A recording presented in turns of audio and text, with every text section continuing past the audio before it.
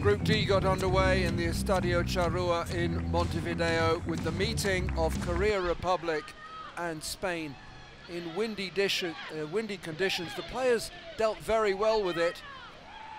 And how close were Korea Republic to opening the scoring? Guak Ro-yong with the shot, but it stayed out. And after that, Spain grew into the game. Parajuelo was often at the midst of things that went well for Spain.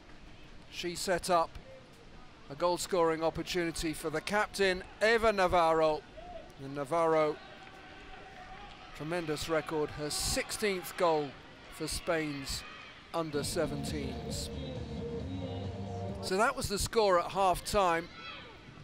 And after the break, Spain just continued to pile on the pressure.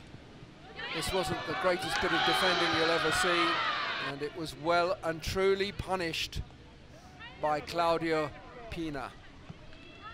What were they doing? A simple goal for Pina, and soon it was 3-0. An emphatic finish from the impressive Paula Hernandez, her third goal at this level for Spain, and soon it was 4.